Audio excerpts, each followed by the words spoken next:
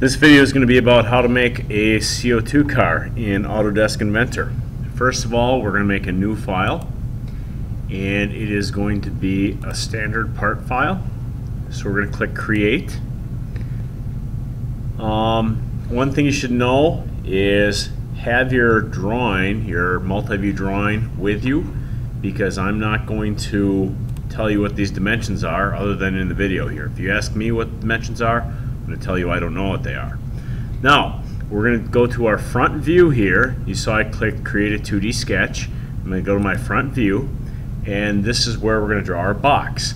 We're going to draw a simple rectangle, and you just click and don't drag your mouse, just click and move your mouse. The overall length in inches is 12 inches, and I can click Tab. It will go to my other one. The height is 2 3/4, 2.75. And click back to your front view to see the whole thing. So it's 12 inches by 2.75 inches or 2 3/4. I click Finish, and I go back home. Now I have to extrude this. I extrude my block, and you might have to click on the block, you might not. 1 5/8, 1.625, and check means you're done. Okay, and then I can rotate that around. I can see how it looks. That is my block.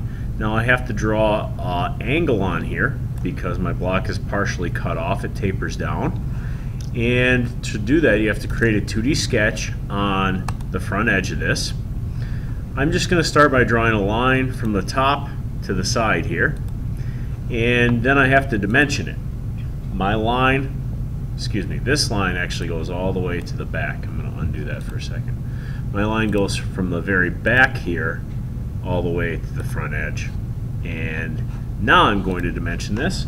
All I have to dimension is this part right here. I click on the end point, I click on the corner, and this should be 3/4, which is 0.75, and I click Check.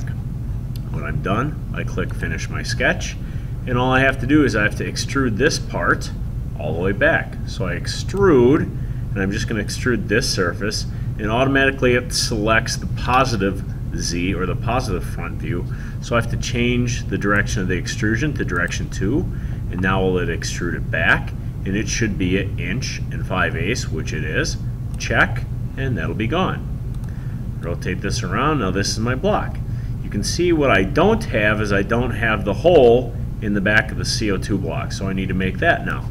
I click Create 2D Sketch on the back surface, and I'm just going to make a circle in the middle, and I'm going to make it directly in the middle. I'm going to have to move it later, but you can see these those what look like hidden lines indicate that it's in the center, and that is a 3/4 inch circle, so 0.75. Return. Now I have to make it the correct distance up from the bottom. It's already centered from side to side.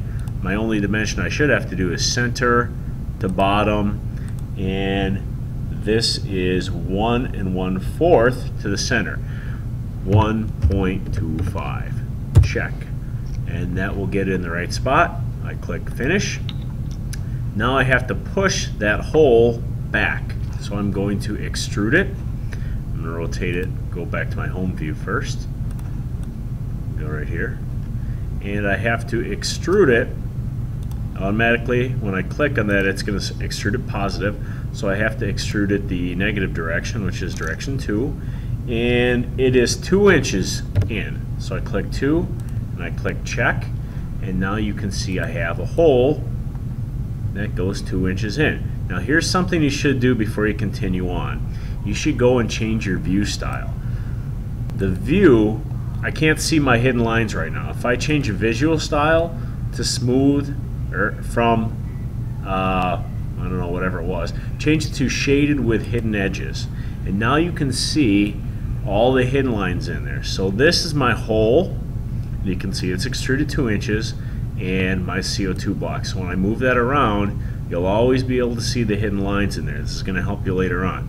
This video is only going to cover how to draw the block. The next video is going to be on the front view, and the following video is going to be on the top view.